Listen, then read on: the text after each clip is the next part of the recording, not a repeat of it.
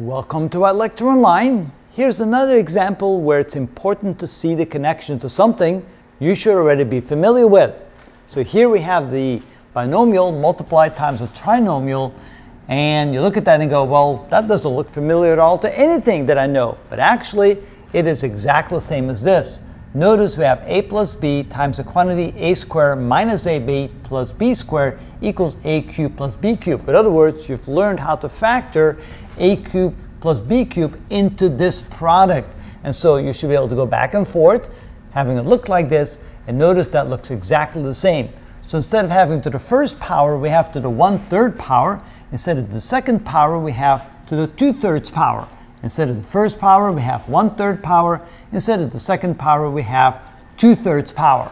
So based upon that comparison, and notice all the signs are the same, we simply should be able to say, well, that looks like it should be equal to this first term cubed, that would be x to the first power, plus the second term cubed, which would be 4 to the first power. So in other words, this should be equal to x to the 1/3 to the third power plus 4 to the 1/3 to the third power. In other words, this should be x plus 4 as the final answer for that multiplication. And that's simply using the connection that this was exactly the same as that, except instead of having first power, it's 1/3 power. Instead of second power, we have 2/3 power. So what we're going to do now is we're going to multiply that out and show you that it is indeed equal to x plus 4. So we're going to take the first term and multiply times each of the terms in the trinomial, and we take the second term and again multiply times each of the terms in the trinomial and see what we get. So we'll come over here and write the products. So we have x to the 1/3 times x to the 2/3. Then we have minus x to the 1/3 times x to the 1/3 times 4 to the 1/3. Multiply this times the last term plus x to the 1/3 times 4 to the 2/3. And we multiply this times this, so we get plus 4 to the 1/3 times x to the 2/3. And then this times this gives us minus 4, let's see here, 4 to the 1/3 times 4 to the 1/3 times x to the 1/3. And finally, this times this gives us plus 4 to the 1/3 times 4 to the 2/3 power.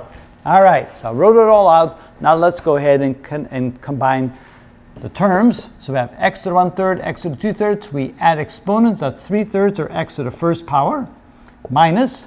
Here we have x to the 1/3 times x to the 1/3, that's x to the 2/3 times 4 to the 1/3. I guess I should have put 4 first, but it's a plus here. Plus, we have 4 to the 2/3 times x to the 1/3. Here we have plus 4 to the 1/3 x to the 2/3. And notice that this is the same as this, but with a plus sign and a minus sign. Then here we have minus 4 to the 2/3 x to the 1/3, and finally plus 4 to the first power. Now the fun part, because notice these two terms are the same. One is minus, one is positive, so they cancel each other out. And notice that this term is equal to that term, and they cancel each other out as well. And so we're left with x to the first power plus 4 to the first power, which is equal to x plus 4. And notice we could have spared all that work if we had simply initially recognized this as being exactly the same as this. That means that this can be written as that.